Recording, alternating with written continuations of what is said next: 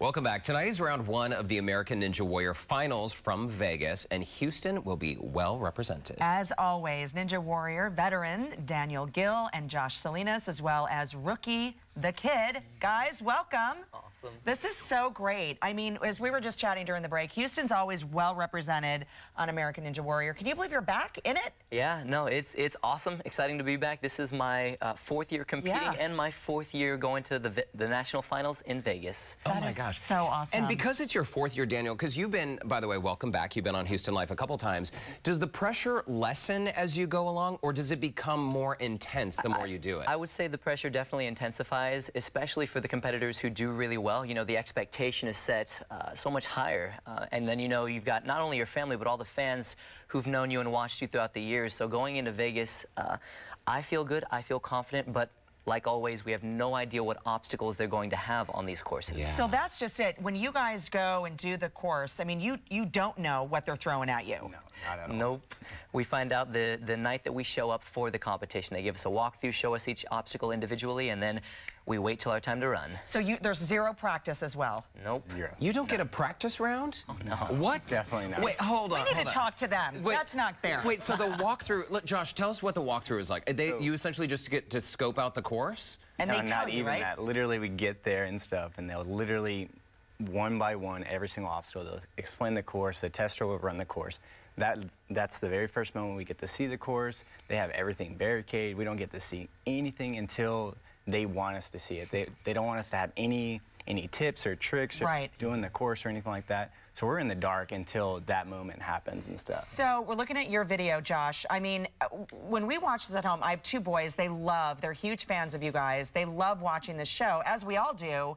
I mean, how do you even concentrate on anything that's happening in front of you with these skills and everything else, and you're doing it for the very first time? Lights, cameras as well. This is our home, basically. We do it every single day, so it's not a big deal to us. And having everybody around us, like Kid and Daniel cheering us on, and having all the kids in support, just being out there, we train it every single day. So to us, it's like a normal day and stuff like that.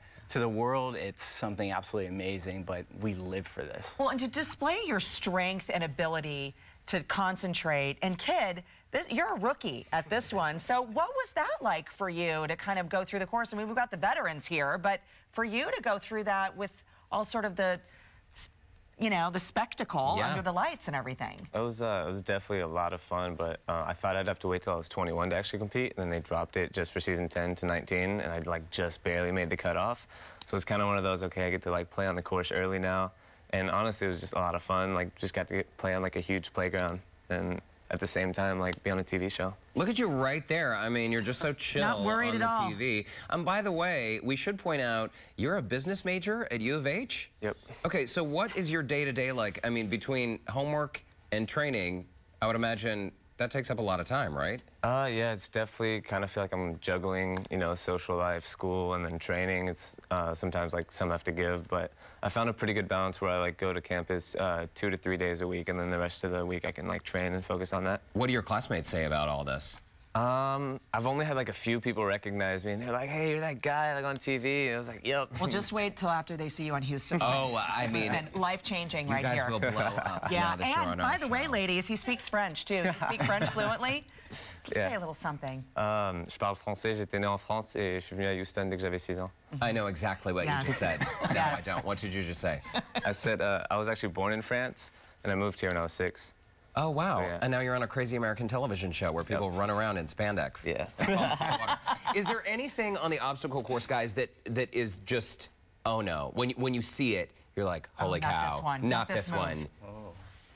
Oh man, that's a hard one and stuff. At least for Vegas, I want to say it's going to be that double dipper, because it's one of those obstacles. It can get anybody. Like, it literally, you feel 100% going on that obstacle, and then as soon as you hit it, like you're about to see Daniel about to go into it and stuff, and you can make the smallest move, and that's it. Like, you're straight in the water. But that's the one obstacle. This one right here. This is it, right? This is it right here. Oh my gosh. You can make such a small mistake and be out. It'll take the best athlete out. I mean, how do you even, I know that we see, I know it is like a video game for sure, and we see you guys, you know, in your little snippets before you compete, in your stories, and how do you train for something like this that you don't know what's going to be thrown at you? Yeah, well, for me, you know, I came from a background in theater.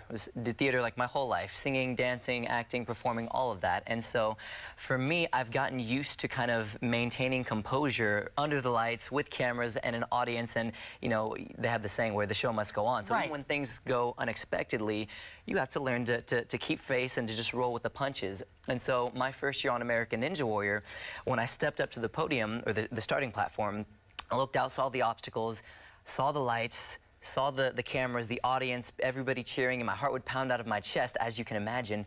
But then I switched gears mentally and went back to, okay, just like in theater, Daniel, you've done this before. You know how to keep this under control.